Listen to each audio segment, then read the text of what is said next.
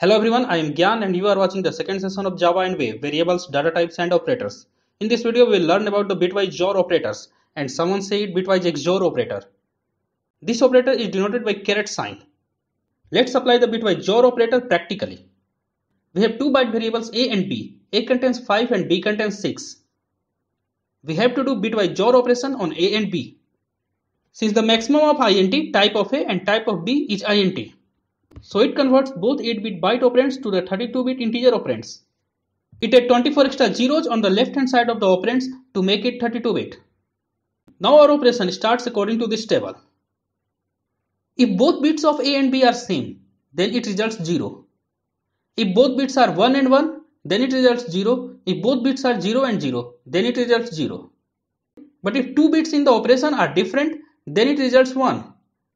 That means if A is 0, B is 1, it results 1. If A is 1, B is 0, it results 1. The operation starts from the least significant side. Here one bit is 1 and other bit is 0. So the corresponding bit in the result will be 1.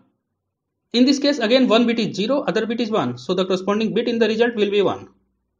Here again both bits are 1. So the corresponding bit in the result will be 0.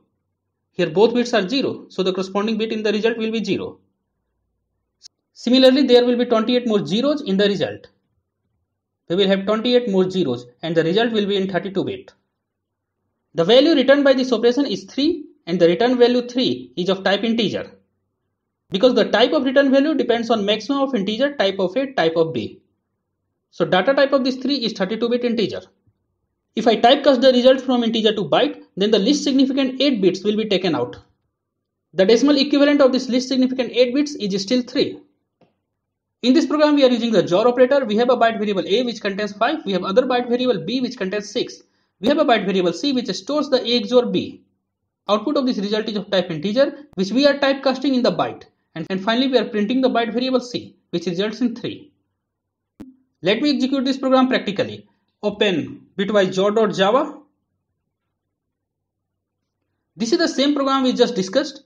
Let's save and compile it. Java C bitwise XOR.java.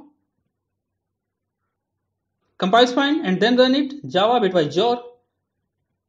It runs fine and printing 3. This is a task for you to do all the experiments which we did with the bitwise AND and bitwise OR.